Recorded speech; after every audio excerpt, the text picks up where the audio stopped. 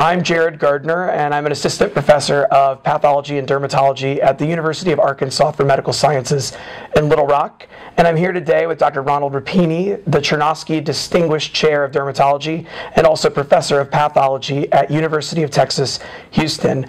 And it's a great pleasure to have Dr. Rapini here because he's one of my greatest dermpath mentors and really the person that I credit probably the most with making me pursue a career in academic dermatopathology. So Ron, thank you for being here. Thank you. You're welcome.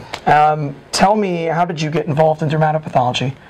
Well, I hated pathology when I was a resident. When I was a medical student, I hated it because it was poorly taught, and I couldn't see what they were talking about when they projected slides. But what really got me interested in when you sat behind a multi-headed scope and somebody actually points out things to you, that makes a lot of difference.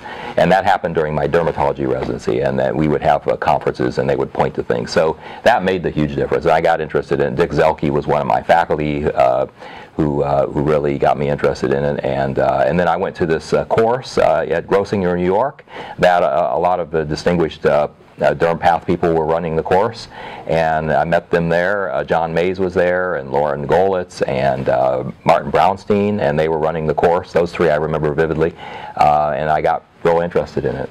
Cool. And then you did your fellowship training in Colorado, is that right? Right, with Lauren Golitz. I was his first fellow, wow. First ACGME accredited fellow, I should say. He had a couple people before that, but they wasn't accredited then. We were feeling our way around with the new accreditation because they made me do all of the things the first year pathology residents do. Oh, wow. So I had to do gross in a Whipple procedure and do 12 autopsies and all this. The pathologists were happy to have an extra hand, so they loaded all the things on me. But things have loosened up with most of the dermatology trained pathology fellows now. Yeah, no autopsy requirements now right. That I'm aware of.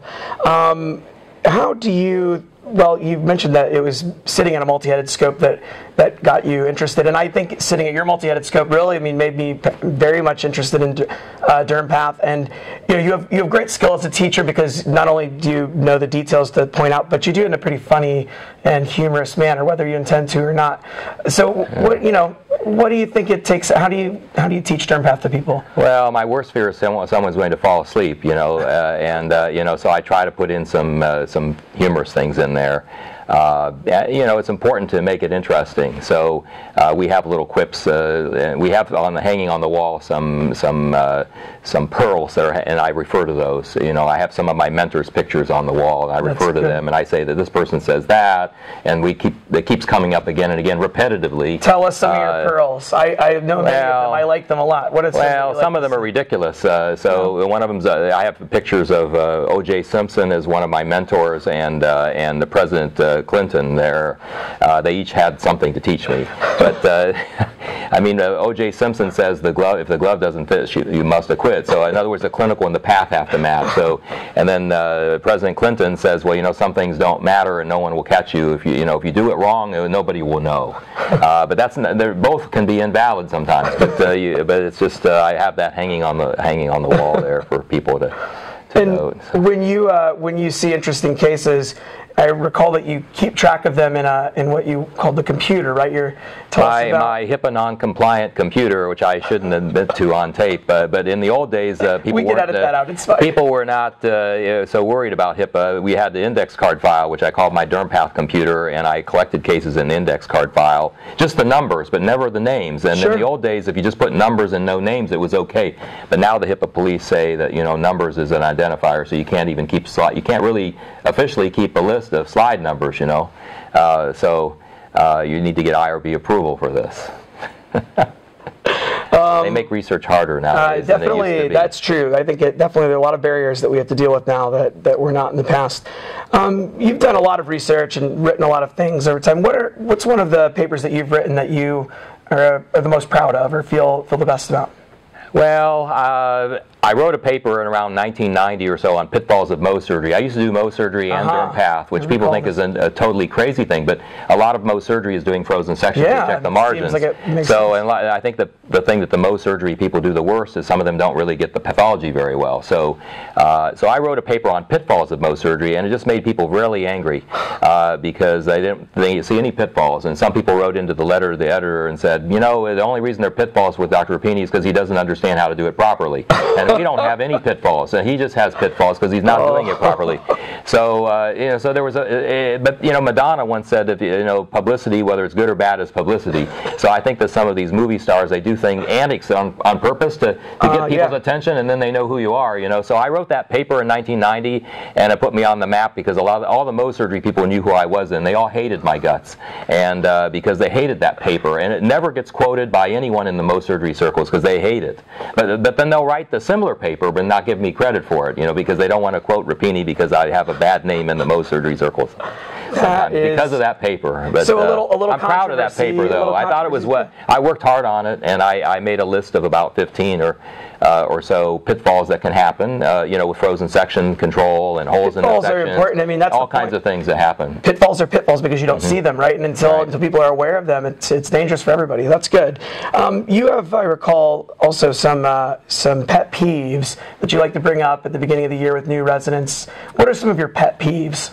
Well, I have a pet peeves talk, and I keep morphing it. It changes over the years, and some years I feel like ranting more than other years. But the spelling is one of the pet peeves. That's kind of a nitpicking thing, but you know, you have to spell nevus sebaceous correctly and things like, and you know, people spell things wrong, and it makes you look like you're ignorant. You know? Sure, of course. So, and on a pathology, for a derm path person especially, you know, it looks bad on your derm path report if it's spelled wrong.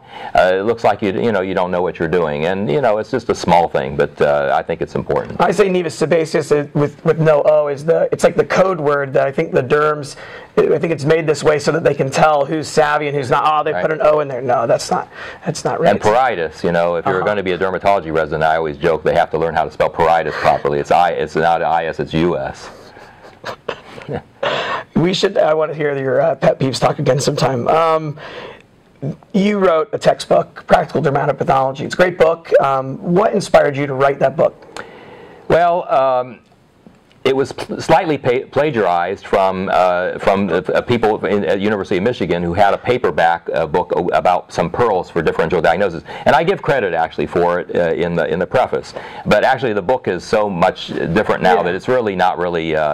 I mean, the book doesn't resemble at all the original item, but they used to have a book of lists of differentials, you know, so if you see blue things, pink things, you know, little dots, you know, they have a differential for everything. So I use that as a model for my chapter 1. Of course, I expanded it into 150 lists of differentials. So you know, when I see plasma cells, I think of a certain thing. If I see neutrophils, I think of something. So I made my lists, you know, and I expanded the lists and honed them down, and then I added to that by making chapters on the different diseases, and then there's all the cross-referencing back and forth. That's good. What advice would you give to trainees or new in practice dermatopathologists as far as career development goes, especially in academia? If you're in academics or want to be in academics, you know, what's your advice to the new people? Well, stick with it and don't give up. That's kind of a quip, I guess, that people say all the time. But my wife tells me that I'm a chairman of dermatology now just because I outlasted everybody and I just hung around. So it's typical faint praise from my wife. But I just stuck with it. And there are a lot of people smarter than you. And in medical school, I mean, I was surrounded by really smart people. And I mean, at this society, there are so many people that are smarter than me. But I think I'm more persistent than some of them. And I just stay with things. And actually, a lot of people drop out of academics within 5 years or so. And so if you stay past 5 years, you're already beat out a lot of the people because they don't stay there, you know, because they can't take it anymore. You know, academics, the main problem with it at the university is lack of control of your environment, and that's a very frustrating thing. And you just have to be patient with it, and it's okay. The grass looks greener on the other side of the fence. In private practice, you have a lot of control of your environment, but there are other things better in academia. You have the residents and faculty there to bounce things off of. So, you know, you have to look at the positive things about it and don't let the downside of academia get you down. That's good. Like, yeah, I think like you said, I definitely have felt that struggle early on when, you see a university policy and you think that doesn't make sense, but there's nothing you can do to change it. But certainly, I guess every job has pros and cons, right? Absolutely. What advice would you give to residents who are interested in becoming dermatopathologists as far as applying for and getting a fellowship? I mean, that's what everyone wants to know. How do I get a dermpath fellowship, right? Right. What do you tell these people? Well, write papers. People want to see the publications. I mean, it's too bad it turns into that, but that's what people want to see. You write some papers. If you write some good papers, not just case reports, that's really good. But also, people look at volume, so you can pad it with some case reports. But just do a good job and be yourself when you interview. A lot of people just say that they want to have a fellow who is somebody that they can click with and sit at the microscope with and enjoy being around. That's actually one of the highest things on my list. When I look at an applicant, right. I want to know, you spend a lot of time with that person for a year, right? You want to know that someone's going to be comfortable to work with and have good chemistry. So I think that's important too. Why are you in the ASDP? Why are you a member of this organization? What do you think the benefits are for you personally? Well, the networking is a big part of the meeting, and it's the same with the AAD meeting and many other meetings. The networking is something you can do at a meeting that you don't do when you just write papers and talk to people. So that's a big deal. A lot of times I spend more time networking than I do actually attending the meeting, which I shouldn't admit to. But you like to walk around the posters. You can talk to people. Yeah. That's really good. That's the main reason I love the society is to get to interact with all the people and it's really so much fun to match the face with the name. You read the paper and you see their name, and then when you can match their face with it, you can talk to them and see them in action. And some of the way people present, it was always so great in the old days to listen to Winkleman and Ackerman and some of those great people, present things. They were just larger than life to watch them present at the podium. And it was just, you remember what they say more than what you do when you read their books. Yeah, it's true. People that are great presenters, it makes an impact. What is your favorite skin tumor? Favorite skin tumor? There's the hard question. I will blurt out trichilymoma. That's pretty good. Not because it's necessarily my favorite, but it's my secretary's favorite. Because when we used to dictate and transcribe, and when I said trichilymoma, she got all excited because it thought it was a tricky tumor, so it'd be trichilymoma. But I don't know. It's hard to pick a favorite. The best I just blurt that out because it's my secretary's favorite. I love it. That's a good answer. Ron, thank you so much. Thanks a lot. Appreciate it. Thank you.